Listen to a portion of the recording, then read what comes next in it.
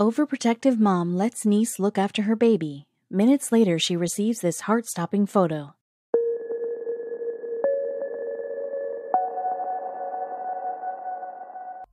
If you're a working parent, then you'll surely know how important it is to have a babysitter at your disposal. When you're trying to simultaneously manage your career, your social life, and your household, there will be unavoidable moments in which getting someone to look after your child is a necessity. This was the situation Claudia Sorhaindo, a working mom from Florida, found herself in. She had to leave her 2-month-old daughter, Ava, under the care of her teenage niece. Claudia was fairly confident that her precious baby girl was in good hands. Her niece, after all, was a trusted member of the family who had looked after other kids in the past. When Claudia received a photo of her daughter from her niece, however, she realized that the teen was not your typical babysitter. In fact, her childcare methods were unorthodox, to say the least. What was it about the photo that left Claudia so stunned? Read on to find out. Claudia Sorhaindo, like most working moms, had to juggle her responsibilities at work and at home. She had a newborn daughter, Ava, to take care of, and a demanding job that she needed in order to pay the bills. Claudia was overwhelmed, but she was determined to make things work for the sake of her child. Claudia was incredibly protective of Ava, and she tried her best to be with the little girl as often as possible. Having a full-time job, however, meant that this was not always achievable. There were instances when hiring a babysitter was necessary. Claudia lived in Lakeland, Florida. Several of her close friends and relatives lived in the same neighborhood, and they were all witness to how much she loved Ava. They knew how overprotective she was as a mother, and they were aware of the fact that she didn't like the idea of being away from her daughter for too long. When Claudia received a call from work one day asking her to attend an important meeting, her heart sank. She couldn't possibly leave Ava alone, and bringing her along was not possible. She needed a solution, and she had to think fast. Once the call had ended, Claudia began thinking about what she could do next. Though she had the option of skipping that meeting to stay with Ava, she knew this would hurt her career. Claudia had worked so hard to get where she was, and she wasn't prepared to jeopardize her career, as that would only hurt Ava in the long run.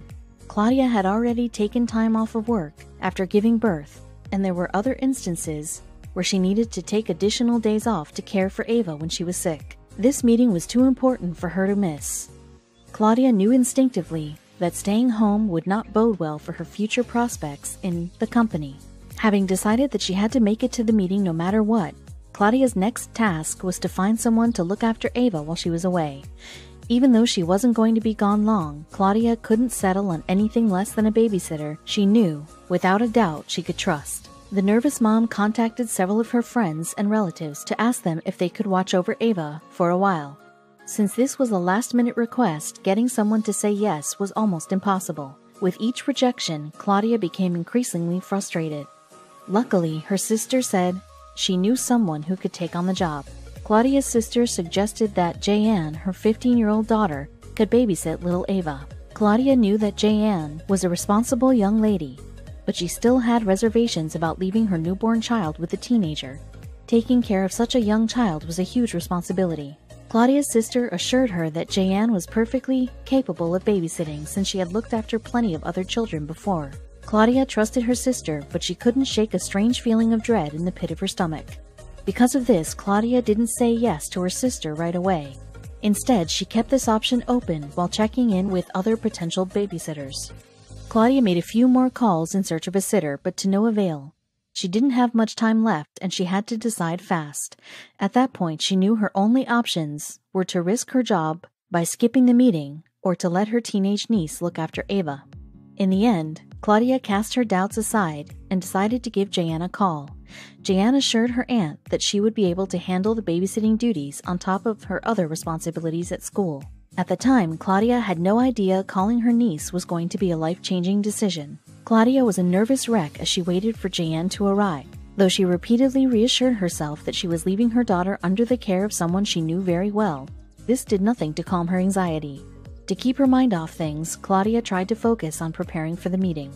When Jayanne finally arrived, Claudia showed her around the house, explaining where she could find everything she might possibly need, including a list of numbers to call in case of an emergency.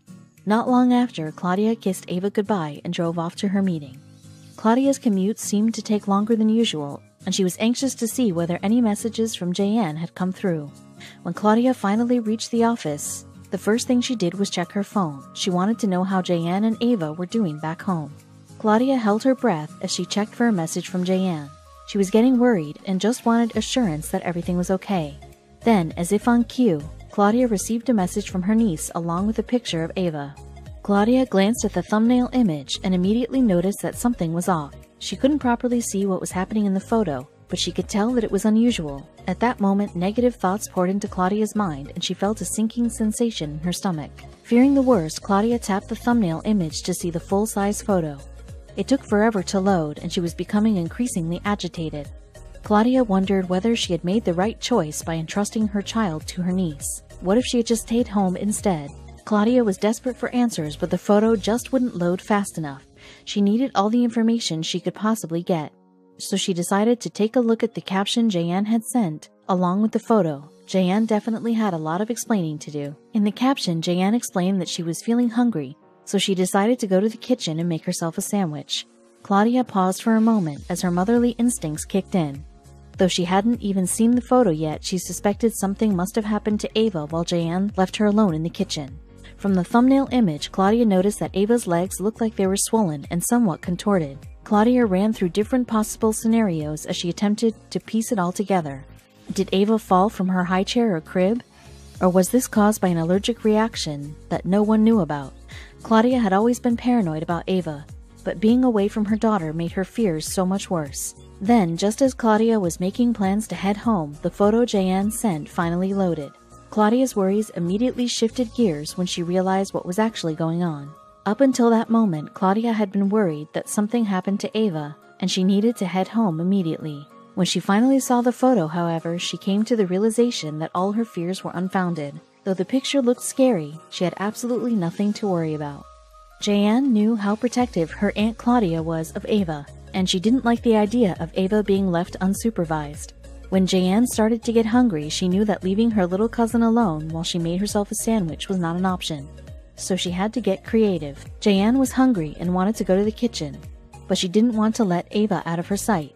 So the clever teenager placed her baby cousin inside her loose pair of shorts to form a makeshift kangaroo pouch. That way Ava could still be close to her while she made a sandwich. It was a strange solution, but it worked. Jayanne shared in an interview that she couldn't find the baby holster, but she had to keep an eye on Ava somehow. She then asked her younger sister to take a photo to show her aunt that she was doing a good job. Claudia admired her niece's ingenuity.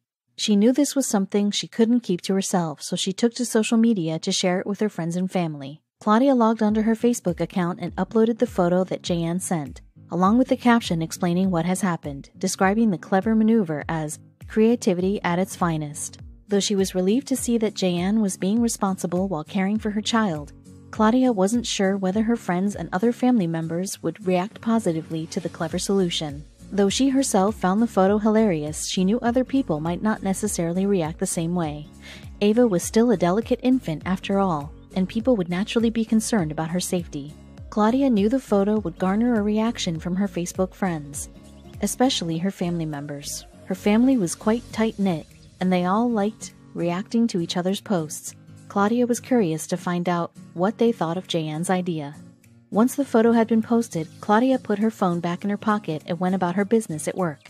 When she finally had time to check her phone again a few hours later, she went on Facebook to see if anyone had reacted to the photo. What she saw produced her second massive shock for the day. Not long after Claudia posted the photo, the reactions from her Facebook friends started trickling in. Claudia was relieved to see that everyone's comments were overwhelmingly positive, praising Jayanne for her cute idea and her dedication to the job. Several of her friends also shared the photo with their own Facebook friends, and it quickly gained more attention. Within a few hours, Claudia's post had received thousands of likes and hundreds of comments. Claudia couldn't believe what she was seeing. She couldn't help but be mesmerized as the comments and likes came flooding in. Her photo had gone viral. Claudia read through the comments on her post. Some people were tagging their friends, while others were simply laughing or pointing out how adorable baby Ava looked. There were quite a number of comments, however, that got Claudia's attention and sparked an idea. Several people commented on how brilliant this idea was, and how they wished they had thought of this sooner. Some moms were even asking where they could get the pants Jayanne was wearing. as they seemed like perfect baby carriers.